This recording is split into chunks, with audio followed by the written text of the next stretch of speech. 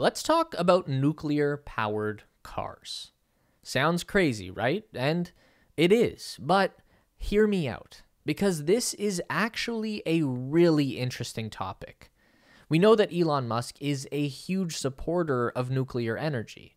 We know that nuclear power is a clean and efficient method for producing electricity. And we know that to achieve the stated goal of Tesla and Elon Musk to transition the world to sustainable energy, we are going to need a hell of a lot of electricity.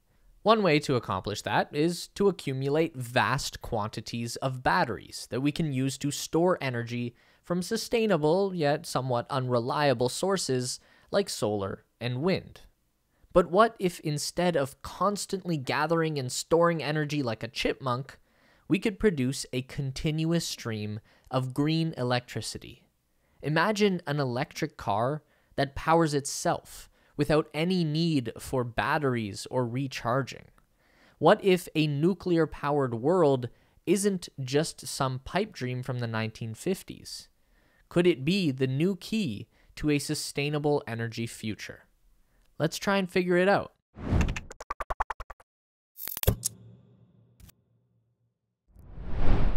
Okay, luckily, we don't even need to imagine what a nuclear-powered car would look like, because the 1950s already did that for us. America in the 50s must have been one hell of a time to be alive. The sheer optimism, the big dreams for the future, where everything was automated, electrified, and powered by clean, atomic energy. There's no good reason that we shouldn't be living in the Jetsons world right now, and that's kind of annoying. Anyway, here's what Ford imagined the nuclear vehicle of the future would be: the 1958 Nucleon concept car. Unfortunately, they never built anything larger than a 3/8 model, but the idea is that there would be a nuclear fission reactor in the back that would power an electric motor. Each micro-reactor would have a lifespan of about 5,000 miles before it had to be swapped out for a new one. So instead of getting an oil change, you'd get a reactor change. Another good one is the Studebaker Astral, also originating from 1958. This is a single-wheeled vehicle that is stabilized by gyroscopes and powered by atomic energy that generates a protective force field around the car and allows it to fly through the air and even into outer space. Now, of course, those concepts never happened, but people did figure out how to make nuclear-powered vehicles. Those do exist. The USS Nautilus was the first ever nuclear-powered submarine, launched in 1954. An onboard nuclear fission reactor powered 2 steam turbines that generated over 13,000 horsepower for the propulsion system and powered the electrical systems of the ship.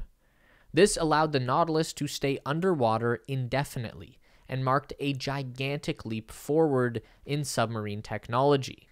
Before this, they were mostly like regular boats that could go underwater for a little bit, but still had to spend the majority of their time on the surface. Then there's the NS Savannah, the United States' first nuclear-powered merchant ship that set sail in 1959. This was a project launched by Dwight Eisenhower in the mid-50s.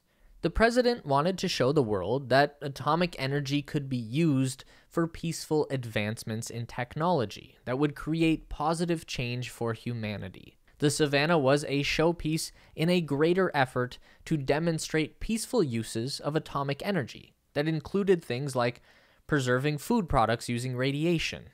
Yes, that is real, and no, it's not as stupid as it sounds. I googled that expecting to read about how everyone got cancer, but turns out that irradiating food with ionizing radiation from gamma rays and X-rays does not hurt people or turn them into the Incredible Hulk, but it does do a very good job of killing off microorganisms that cause spoilage and foodborne illness.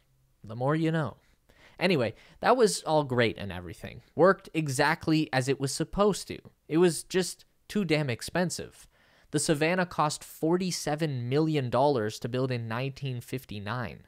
There's been about 1,000% inflation since then, so the modern day equivalent would be over $478 million, which is just shy of the cost of that super luxury yacht owned by Jeff Bezos that's so big it wouldn't fit under a bridge and got stuck in Rotterdam.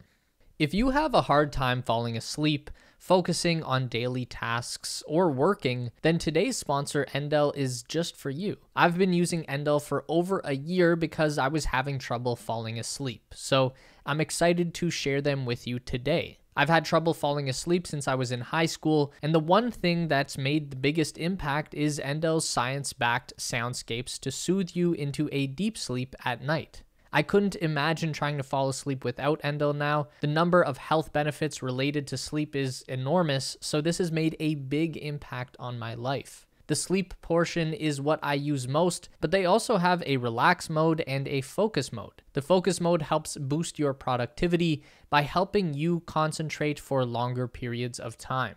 I use it while writing scripts and emails. I seriously cannot recommend Endel more. It's a fantastic app backed by neuroscience and brainwave studies. And right now, the first 100 people to download Endel by clicking on the custom link in the description will get a free week of audio experiences. So download Endel now. Those free experiences are going to go quickly.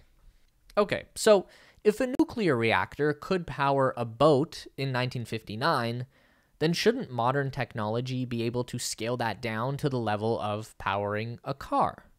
You would think so, and the answer is that we sort of can. Small modular nuclear reactors, or SMNR, have been a hot topic the last couple of years. This is something that was supported by President Trump in late 2020 with a $1.4 billion Department of Energy grant to fund testing of the new technology. And that carried over to President Biden, who greenlit the construction of the country's first SMNR in 2021. It has yet to be completed, but they are working on it. Previous to this, in 2018, NASA had already developed their own prototype of a small module fission reactor that could potentially energize a future moon base. NASA's Project Kilopower reactor was very compact, being only about 1.5 feet across and about 3 feet in length. In fact, it likely would have fit nicely into the back of that Ford Nucleon. So, is this the futuristic nuclear generator that was imagined all those years ago? Well, the NASA prototype only generated 1 kilowatt of energy, which is equivalent to 1.3 horsepower, so I would say no. And that's unfortunate. 60 years of technology, and I could still push a car faster than any reasonably sized nuclear engine could propel it. That's such a humongous gap between where we are and where we need to be that there's no reasonable amount of innovation that could solve this anytime soon. It's just not going to happen. And of course, that's before we factor in the safety of it all. Unfortunately, Studebaker's energy force fields didn't pan out, so it would be very difficult to prevent a Chernobyl-level atomic disaster every time there was a serious car crash. The human race wouldn't even survive one rush hour in Los Angeles without entering a nuclear winter. Also wanted to give a quick shout out to our amazing Discord community. Here is our question of the week, and this was our favorite answer. And here is the meme of the week winner. Join our Discord community to participate next week through the link in the description below. Okay, so a nuclear reactor in the car is probably a bad idea. Sorry if that's a disappointment. But we do have some ideas about a possible middle ground solution, and this actually ties back to Elon Musk and SpaceX.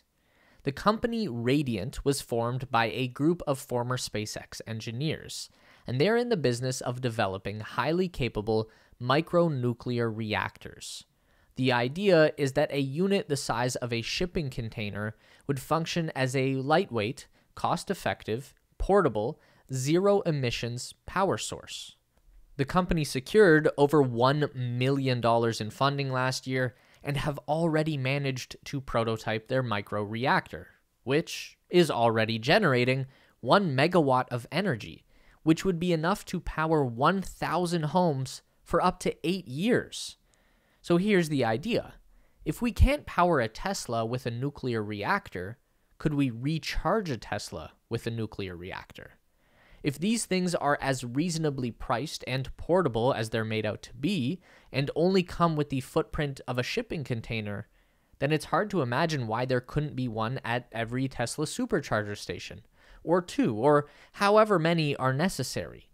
This solves 2 major problems with electric cars. Number 1 being dirty grids.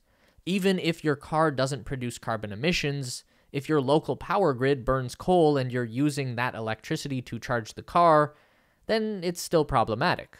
No matter where your electricity comes from, EVs will always have a much lower carbon footprint than ICE vehicles, but it would obviously be better with green electricity.